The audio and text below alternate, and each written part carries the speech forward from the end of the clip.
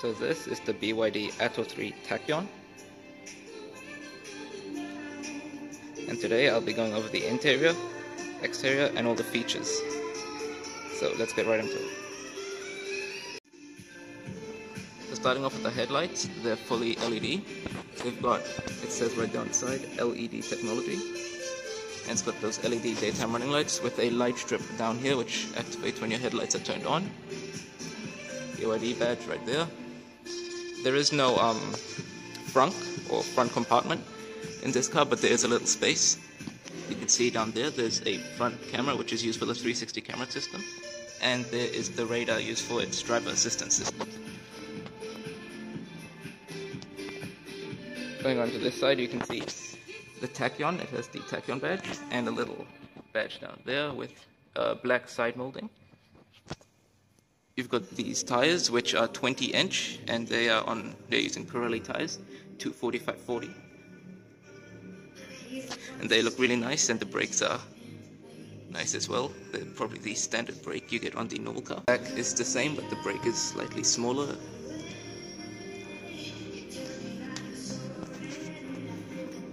And most of the chrome is removed on the Tachyon package, but this part right here, which looks like fins or shark scales, kind of like fish scales, are still chrome.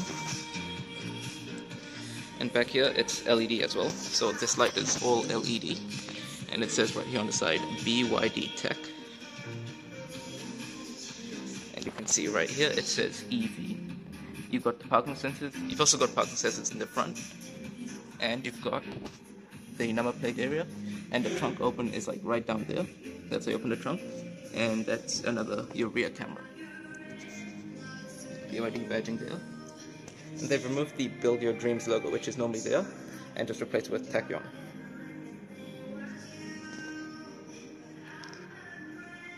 You've got the efficiency information up here. Each side mirror has a camera down there used for the 360 camera system. And you've got your charge port over here. You just push it and then you just pull it to open. And you've got CCS Type 2 up to 80 kilowatts charging speed. But owners have reportedly seen up to 89. And to close it, you just push this back in and you push it closed. So one thing quickly. So the car can also do 420 Ks on the WLTP cycle on a full charge, and that's on a 60 kWh battery using the BYD Blade LFP battery, which is just like this. That means you can charge the car up to 100% every day without having to worry about the battery degradation. And up at the top there, you've got your camera, one for your driver assistance, and there's one slightly lower as your DVR system, so drive video recorder. So it'll record your driving and dash cam. You can save those clips. It'll show you information like your speed and how much accelerator is pressed. So at a specific time, so you can, if you get in an accident, you can use that to prove whether you're liable or not. You've got your windshield wipers. And now let's hop in the inside. And all models of the Atto 3 get electrically adjustable driver seat. And now let's hop in the inside. Now the windows are only single pane, but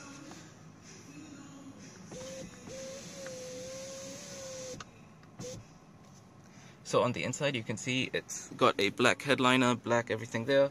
Steering wheel is leather, and it's got the blue dashboard. This is a lot more simple compared to the normal Atto 3, which is right around there. It's a lot more simple, and in my opinion the Tachyon version looks a lot better, and the windows are tinted, it seems to be. So let's get into it. So on the right side here, you've got RGB around the speakers on all sides, including the back. You've got RGB lighting around this car as well, so it's got nice ambient lighting, and this can actually adjust to, if you're playing music, you can have it so that based on the beat or whatever, the thing actually changes and kind of corresponds with that. So, and that's also your door handle, so you can just pull it up. That's how you open your door, and to close it you just pull it using this normal. You've got Alcantara type thing over here and here. It's genuine leather on the interior. You've got airbag, which is in Chinese writing, not sure what that says. You've got your mirror, and on the corner it does actually have a blind spot monitor built in. there's a small triangle which is your blind spot monitor. You've got obviously all your window controls, all your mirror controls over there, and then in front of you, you have got the steering wheel. I've switched to the 1x camera, so the steering wheel is leather. It's not that like soft, it's a bit like, I think it's just a bit of thin leather, but it feels nice in the hand, and it does feel like a nice position to be seated. It has, a bunch of buttons like that. It's how you turn on the cameras around the car. So if I press that, it turns on the 360 camera mode, as you can see, like right there. And if you go in here, it's like 3D, so you can see all around, and it's actually a nice view. I wish this corresponded to your car's actual color instead of just being like a generic gray, because obviously the car's red, but this is just generic gray. And here is like, so if you drive forward, this will basically fill up with like the ground underneath you, and that way you'll be able to see what's underneath your car. Obviously a bunch of other camera modes which I will check later. Press it to exit. Then you've got this, which actually rotates your screen, portrait and landscape.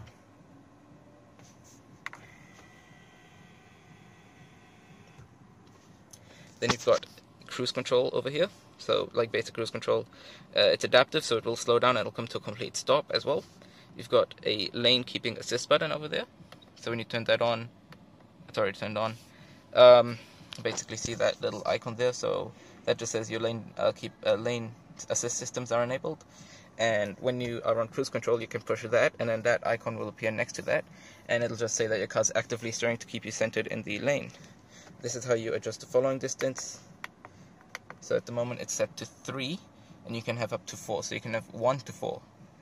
And over here your volume controls, it's like just a basic scroll wheel. And you've got mode, which changes the screen mode, like other cars do. And this screen is also like really fast and responsive. You've got this, so you can obviously adjust what's displayed. Okay, so basically, yeah, you press that and it'll bring up this mode, and basically you can just kind of scroll up or down for, the different menus. So now we can move on to the back. So you've got automatic headlights, automatic there, fog lights, you've got obviously turn signals, and on this side you have wipers, but these are not automatic, so you actually have to adjust them while you're driving, which is, I think, a feature which this car should really have. And now moving away from the steering wheel to the center console, so you've got a few modes here for regen braking. So you can see that it's sitting on high. If I push that down, it goes into standard, and then back up again, it just goes into high. So there's no one pedal driving in this car, you have to use the brake pedal to slow down, but it does blend the brakes with regen. You've got obviously a traction mode kind of thing. You push it and it'll change, as you can see there, like kind of icy road conditions when that's sport. And then driving mode, like down there, you've got another drive mode thing. Push it down, it'll go eco, which changes the display slightly, and then like normal, sport. That's good. It just enhances your accelerator timing, like accelerator responsiveness, I should say. So when you push it, it's like a lot faster. And down here you've got your parking brake, which you can push, or you push or pull to engage or disable your parking brake. Automatic hold, so when you come to full stop, you can let off the brake and the car will hold in its position. Blind spot monitoring, so when you push this button, the side mirror thing will go orange when there's a car in your blind spot. And there's parking sensors, auto and fan off on, and the front defogger. This is all your climate controls, and this to adjust and adjust or like turn off your screen, like that for example. That's off, and then that's back on. And 2 cup holders, no teeth or anything, but what I do like is, see, look down there, you can actually take, they are deep. This actually comes with one of these, so it's quite deep like that, and if you have like a smaller coffee cup, you can just put that in, and then it just like raises it up slightly on one side. Over here you've got your gear selector with, park, you push that to enter park, reverse you push forward, neutral in the center by pushing that button, and then drive at the back. Then you've got obviously a start stop, which this car does not turn on automatically when you get inside, you have to push it start stop. And these vents, which I kind of like, they're like dumbbells, they look okay. And then use this to increase or decrease the speed, as you can see, the position of the fan, as you can see over there. That's like up there, and if you push down and close it, then it's closed, it turns off that fan and adds more pressure coming out of the sides. So the glove box on this car is like that. You flap it open this way and you fill it. It's actually, it's alright size. There's a light in there as well. One thing I do like is that it's actually got like a toggle switch instead of like being controlled by the touchscreen like Tesla. However, I do have to say, once you start going further down, it is very scratchy materials. But all this is like soft, really nice soft, and feels really premium. And so yeah. Right, next thing, we should probably move on to the screen. And this screen has a lot of features. So as you can see here, it's on this basically the normal screen. You can swipe over to get all the apps, BYD Assistant, Apple CarPlay. So Apple CarPlay is wired, Android Auto is wireless. Media center, so you can view files that you put into the car from a USB stick. Vehicle image, this is the driving recorder, and that's basically what it records. And then you can see all the thing it's saying. I don't have my seatbelt on, the parking brakes on, if the indicator's being used, the light if they're on, and the date, time. Yeah, that's pretty good. And to go back, you just kind of use that. An album to kind of view the whole photo album map. And then you've got some more. You've got digital radio, smart charging, which you can basically set this so when you plug the car in, it'll only charge from that specific time. So you can get off-peak rates, for example. And then utility tools, disable auto start, data monitor, which this is kind of like an Android tablet, so it kind of got a lot of these type of apps. And obviously go back, settings. So this is where you can view all your car settings. So you've got internet, audio, display, software. That basically tells what software it's using, apps, and more. You've got ADAS. So this is actually new. Before it wasn't actually called ADAS. It was called DI Pilot. So you've got lane support systems. That's always on. High beam assist, traffic sign recognition, active safety. You've got all this. ESC, hill descent control, parking assistance, panoramic images. Yeah. Oh, actually, one more thing. Let's go back on there. So ADAS, new energy. This basically changes your regen. But in no mode is this a one-pedal driving car. So you've got charge port lock, smart charging, consumption, and consumption graph, vehicle settings, steering mode comfort, sport, brake assist, comfort or sport, and then comfort parking, which basically means when your car does come to a stop, it's a lot, it's more comfortable. You've got the lights, so you've obviously got ambient lights, dynamic colors, music rhythm. Music rhythm is what I was talking about before, when the ambient lighting inside the car actually changes based on the music you're playing. External mirrors, auto fold, so when your car locks, it'll automatically fold. AC, so that's fan speed reduction during calls, which is actually pretty nice. And you've got economical or comfort mode, locks, notification, and vehicle health. It'll basically just tell you the health, overhaul, wiper and service position, vehicle information. You can check your car, it'll just say it's good. So this is actually a really nice infotainment system, and you've got BYD Assist, you've got navigation, which I can show you what that looks like. And this is actually that was very quick. For a car, that is very quick. As you can see, this is insanely smooth. Recenter, that is very smooth. And as you can see here, you've got your you've got charging stations, and it just shows you all of the charging stations, and it says how fast they are. So if I select vector, for example, and I say go, it tells you to the highlighted route. It tells you what the speed is and how long it'll take till you get there, and you can click that to view the steps. Exit out, and you can see that there as well. The car's got a 4G SIM, and that's the pitch of the car, so it's currently -1. Now that's fairly nice. This is actually a very nice infotainment system. The features it has is quite good, but still recommend using CarPlay or Android Auto. And the fan, the fan. So when you click the fan, it tells you that it's got PM 2.5 filtering. So it is quite nice. And now the cameras, we should probably go over that, because this car has really high resolution cameras for the parking. As you can see there, that is really nice high resolution. That obviously changes the mode. So if I 3D, this is really amazing. So I guess in front that's a bit, not that crisp, but when you're looking at stuff in your closer vicinity, it's really good. Especially back there, it's really clear. And you can see you've got other modes, so if it's in 360 you can have it like that, like that, like that. If I turn off 3D, you've got, that's your front camera, that is your rear camera, your left camera, your right camera, the wide view for the front camera, wide view for rear camera, and the 2 side cameras. So this is actually a really nice system. I reckon it's very good. And we can go back to rear camera. I'll go back home. And now, let's look at these seats. So these seats are special. They've got Tachyon branding over there. While in the normal BYD Atto 3, these seats don't have anything up there. And it's genuine leather, so it's not fake leather. You know, it's perforated as well, and it's got little Alcantara, you know, accents to it. And you've also got your sunroof controls up here. And little lights where when you just tap, it turns on off. With the sunroof, right, you can pick to open. And that basically opens up the sunroof.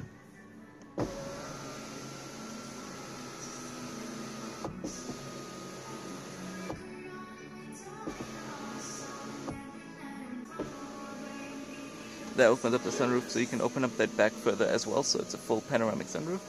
And it opens up and actually has a bug net in front, so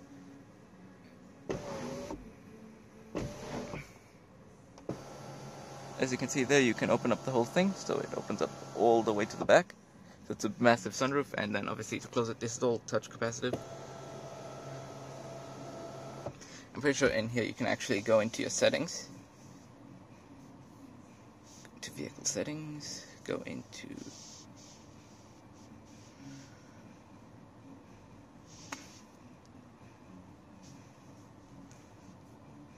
actually I don't know how to do this. But there's a setting in the car which you can use to basically which you can use to just control the touchscreen, control the sunroof from there, or you can just close it using these buttons up here. It's nice to go to sunshade because it is tinted, but I don't think it's like UV treated like other cars, or like Tesla for example. But Tesla is more expensive than this, so I think it's fine. But I mean, you've got Spotify and everything. Please log in. So now let's hop into the back seat and see what it's like back there. Now, I'm in the back seat of the Atto 3 Tachyon, and as you can see, there's actually a lot of space for my legs. A toe room I don't think is that good because my foot is kind of touching the top of the seat when it's over there. But it's actually a nice place to be seated. This is all real leather, and the whole back seat is real leather with a bit of Alcantara accents inside there. You've got a cup holder and a armrest built in here. And you've got BYD design right there, little badge. And you've got these vents back here, so you've got some vents, and then you've got 2 USB charging ports right there. One USB-C, one USB Type A. You've got LED, lighting inside your door handle again, the same type of door handle. Automatic windows at the back as well. Speakers down here with little strings, which you can play a song from. And yeah, it's actually a really nice back seat as well. I feel like pretty comfortable back here. And you've got obviously that massive sunroof, so you can have that open as well. Now, let's check out the boot. So, to open the boot, as you can see right there, there's a little trunk open. And you push that and it's electronic. And you can adjust the height of this as well if you want it further up, further down. And in here you've got 400 liters, about 400 liters of boot space with the thing put down to the bottom. But however, obviously you've got some more space to the sides, but you can actually pull this up with the bottom. You've got some more space down there with a tire repair kit. However, if you push this up, you can actually make this flat, so when you fold down those teeth, it's like a complete flat road in front. And then there's no gap there anymore. Putting this back into its normal position, you'll be able to see that there is significantly more bigger gap there. The boot, you push a little button, and it falls. So that wraps it up for the BYD Atto 3. If you guys would like to see anything else about this car, like how it charges, how the driver assistance systems work, or any like Android Auto, CarPlay on this touchscreen, leave a comment down below, and I'll try get to that. I'll try make it happen. So yeah, thank you guys for watching.